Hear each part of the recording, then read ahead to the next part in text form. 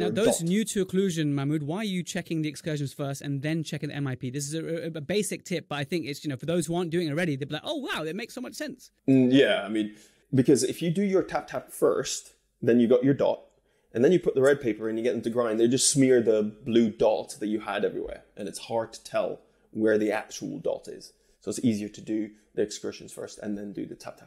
Absolutely. And then you need to document that. My preferred method, I think it's yours as well, is just take an intraoral camera photo, right? Then it's on the screen. I don't have to worry about it.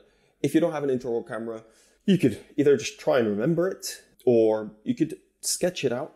Okay, it's really easy. Or you could describe it. You can write a note saying protrusive contact on adjacent tooth, And really with the tap, you're trying to see how far is the MIP contact going to be from my margin. Is it going to be on composite? Is it going to be on tooth? And where is it relative to my margin? Because I want the MIP contact at least 1 millimeter away from my margin.